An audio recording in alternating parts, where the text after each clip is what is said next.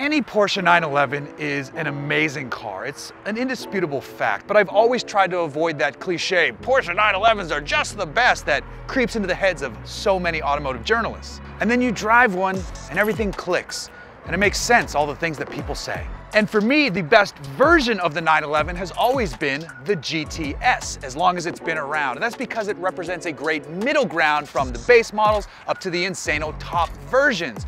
And this one here is no exception. This is the 2022 Porsche 911 GTS, and it's excellent.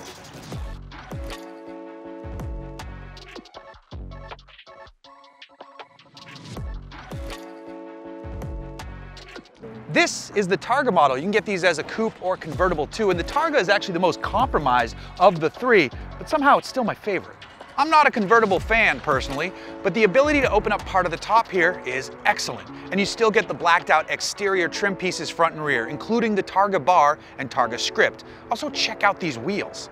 So the fronts are 20s and the rears are 21-inch wheels, and these are taken from the Turbo S, and check it out, real center locks. The cabin on this one, color-wise, is a perfect match for the gorgeous aventurine green metallic paint on the outside, and I'm positive that I pronounced that wrong. It's a sumptuous brown that highlights Porsche's latest generation of infotainment, which easily pairs with your phone to display wireless Apple CarPlay. Android Auto, curiously, still requires a cable. Regardless, the seats are excellent, the controls are well placed, and the buttons on the steering wheel mean your hands and eyes can stay where they need to be. As for power, every Porsche 911 is a turbo, but not all of them are turbos. On the GTS, you get a 3-liter twin-turbocharged flat 6 that produces 473 horsepower and 420 pound-feet of torque. That's a nice 30 horsepower and 30 pound-foot improvement over lower-tier models. You also get the Sport exhaust as standard and the Sport Chrono package as well, which brings dynamic engine mounts and quick drive mode switching. So the wonderful thing about the GTS is that it lives in a space that is in the middle, and it's kind of the best of both worlds. You get some, basic stuff from the lower tier cars and some stuff from the higher tier cars. Now the coupe and the convertible version actually get the rear suspension setup very similar to the GT3. They sit a little bit lower, and there's some helper springs that help with dynamic stability. The Targa doesn't get that because I believe due to the added weight of the roof, so it ditches that. Now, also speaking of the differences between the coupe convertible and the Targa, the coupe and convertible can be had as rear-wheel drive or all-wheel drive, whereas this Targa is only all-wheel drive. But what you can get between all three of them is a choice between a 7-speed manual or a PDK, the 8-speed PDK gearbox, and the manual feels great. The shift lever throws are based off the higher tier models, so the feel of this gearbox is excellent. The clutch feels nice.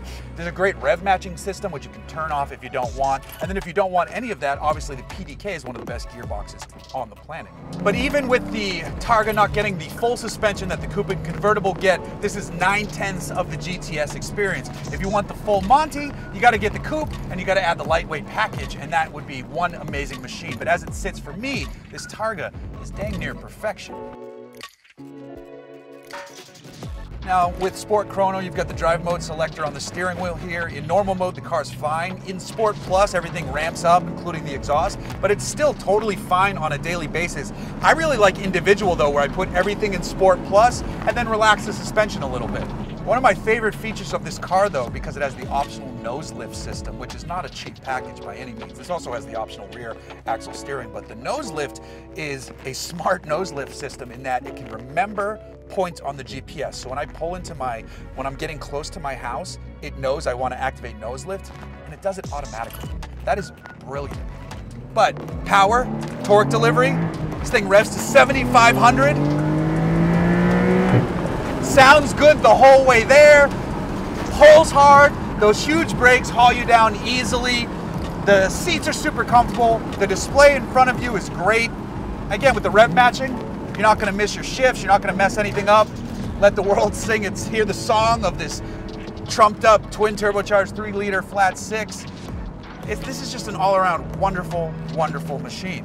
I really would love to see what this can do in a more dynamic environment, but I've driven it on canyon roads. I've pushed it in a relatively responsible manner on some off-camera time, and it's a pure joy of a vehicle to drive aggressively. But then on the flip side, because it's the GTS, everything relaxes. It's not always in hyper insane mode. It calms down and you can commute. You can go out and with your partner on a wonderful evening and not have them wanting to puke because you're driving like a maniac and the ride is going to be too rough.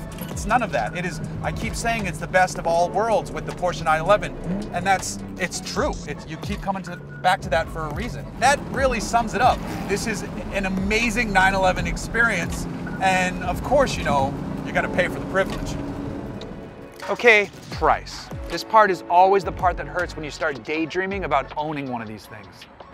A coupe starts around $138,000. The convertible is right around $150,000. Those are both rear-wheel drive versions. The all-wheel drive coupe is $145,000 and the all-wheel drive convertible is $157,000. A GTS Targa like this one starts at $157,000 as well. But a GTS like this one, spec'd specifically like this Targa, is $175,000. And my goodness, that is a colossal amount of money. Money aside for a second though, this is an amazing machine. And if you're shopping for one of these, you have some dough to spend. And this is an amazing middle point in the brand because it's not as bonkers or nearly as expensive as the top stuff. It's better than the base stuff. I get why people worship 911s. The tagline makes perfect sense to me now. There really is no substitute.